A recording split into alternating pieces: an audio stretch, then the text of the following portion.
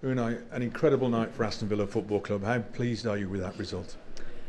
Good evening. Very happy for our supporters, for Aston Villa, in everything, with the coaches, with the owners, with the support, of course, with the workers, because to enjoy and to share days like today, like tonight, playing in this level, in Champions League, in Bayern Munich, and competing like we compete, and at the end winning. But the most important is how we compete, how we were preparing the game plan, and the players were following, and how we were transmitting our energy to the supporters. The supporters, their energy to us, and try to do a great atmosphere here in Villa Park with the supporters. I think is the moment I want to live, and really I can enjoy when I can have days like tonight.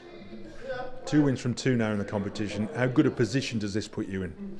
Yes, we have 6 points, very important, of course. Still 6 matches to play, 18 points, and we have to try to prepare the next match against Bologna here at home, and try to keep going, increasing our demands, our improves as well with the players, with the team, and of course now focusing the Premier League. On Sunday against Manchester United, really a huge match as well here in Villa Park, and try to get performing, being consistent.